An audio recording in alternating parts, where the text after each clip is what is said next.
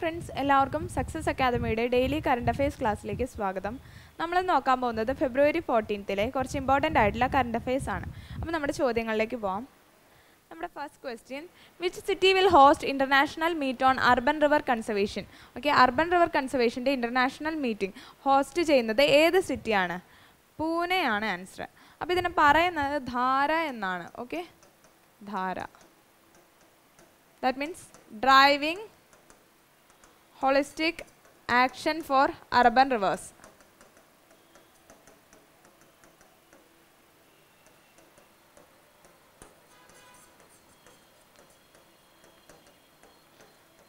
അപ്പോൾ ഇത് വരുന്നത് നാഷണൽ മിഷൻ ഫോർ ക്ലീൻ ഗംഗയുടെ അടിയിലാണ്. അണ്ടർ നാഷണൽ മിഷൻ ഫോർ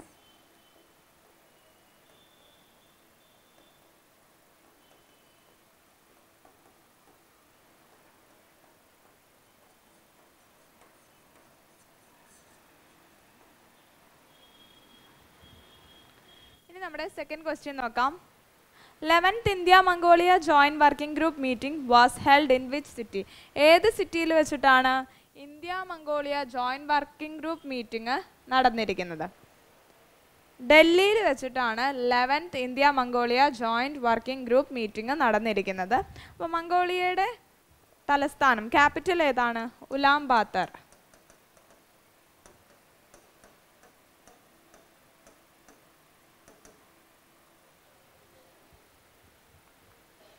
ഇനി നമ്മുടെ മൂന്നാമത്തെ ക്വസ്റ്റ്യൻ നോക്കാം. CP Radhakrishnan has been appointed as governor of which state? ഏത് സംസ്ഥാനത്തിൻ്റെ ഗവർണറായിട്ടാണ് CP രാധാകൃഷ്ണനെ അപ്പോയിൻറ്റ് ചെയ്തിരിക്കുന്നത്? ജാർഖണ്ഡിൻ്റെ ഗവർണറായിട്ടാണ്. Answer is Jharkhand. Governor CP Radhakrishnan.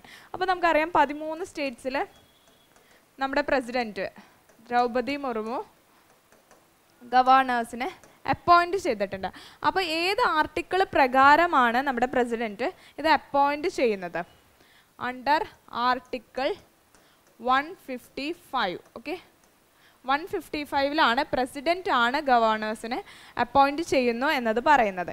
ഇനി ആർട്ടിക്കിൾ 153 ആണ് there shall be a governor for each state എന്ന് പറയുന്നത്.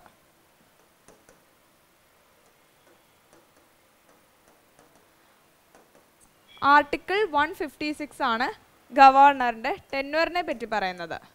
That is 5 years.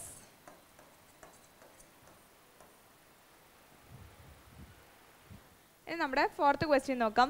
A 2-day G20 Empower Inception meeting was held in which city? ഏത് സിറ്റിയിൽ വെച്ചിട്ടാണ് G20 Empower Inception മീറ്റിംഗ് നടന്നിരിക്കുന്നത്? ആഗ്രയിൽ വെച്ചാണ്. ഓക്കെ, ആഗ്ര എവിടെയാണ്? ഉത്തർപ്രദേശിലാണ്.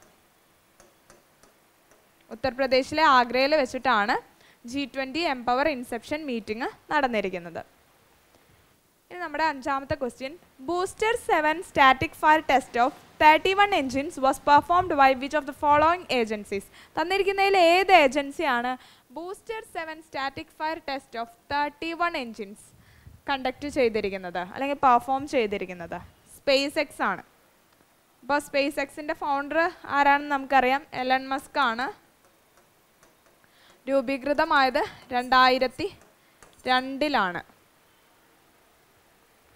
ഇനി നമ്മുടെ ആറാമത്തെ question, prime minister Narendra Modi inaugurated first phase of Delhi Mumbai express. The event took at which place? അപ്പോൾ പ്രൈം മിനിസ്റ്റർ നരേന്ദ്രമോദിയാണ് എന്ത് ഇനോഗ്രേറ്റ് ചെയ്തിരിക്കുന്നത്? ഡൽഹി മുംബൈ എക്സ്പ്രസ് വേ. ഓക്കെ, ഡൽഹി മുംബൈ എക്സ്പ്രസ് വേ ഇനോഗ്രേറ്റ് ചെയ്തിരിക്കുന്നത് പ്രൈം മിനിസ്റ്റർ നരേന്ദ്രമോദിയാണ്. ഈ ഇവന്റ് നടന്നിരിക്കുന്നത് എവിടെ വെച്ചാണ്? Answer is those. ഓക്കെ, ദോസയിൽ വെച്ചിട്ടാണ് ഈ ഒരു ഇനോഗ്രേഷൻ നടന്നിരിക്കുന്നത്. അതുപോലെ തന്നെ ഡൽഹി മുംബൈ എക്സ്പ്രസ് വേക്ക് ഒരു പെക്യുലാരിറ്റി ഉണ്ട്. ഇന്ത്യാസ് ലോങ്ങസ്റ്റ് എക്സ്പ്രസ് വേ ആണത്.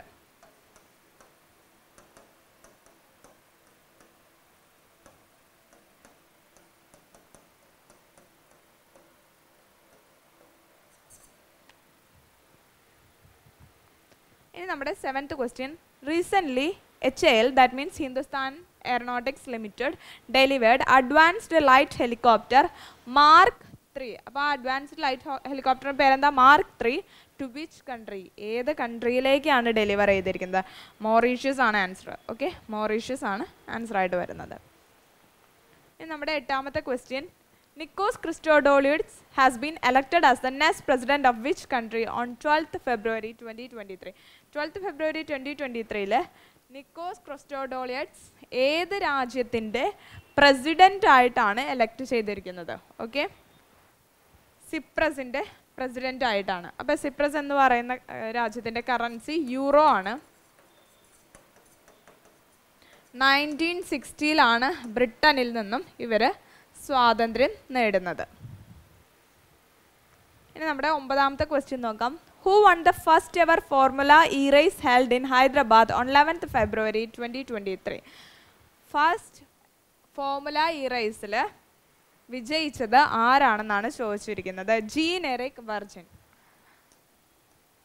ഓക്കെ, ജീൻ എറിക് വർഗ് ആണ് ജയിച്ചിരിക്കുന്നത്. ഇത് നടന്നിരിക്കുന്നത് ഹൈദരാബാദിലാണ്.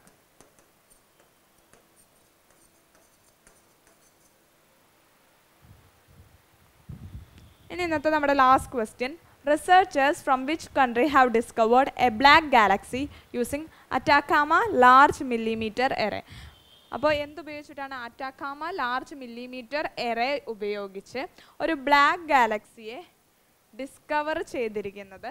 ഏത് രാജ്യത്തിലെ റിസർച്ചേഴ്സാണ്?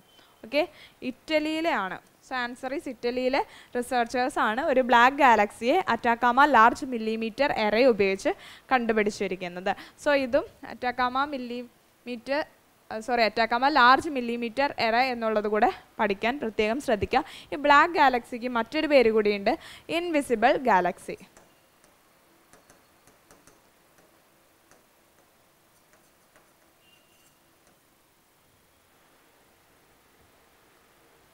സോ ഇതോടെ നമ്മുടെ ഇന്നത്തെ കറണ്ട് അഫെയർസ് സെഷൻ അവസാനിച്ചു. അപ്പോൾ നമ്മൾ ഡിസ്കസ് ചെയ്ത പോയിന്റ്സ് എല്ലാം നിങ്ങൾക്ക് വരുന്ന എക്സാംസിന് ഹെൽപ്ഫുൾ ആവുമെന്ന് പ്രതീക്ഷിക്കുന്നു. അടുത്തൊരു കറണ്ട് അഫെയർ വീഡിയോയുമായി വരുന്നവരേക്കും ബൈ.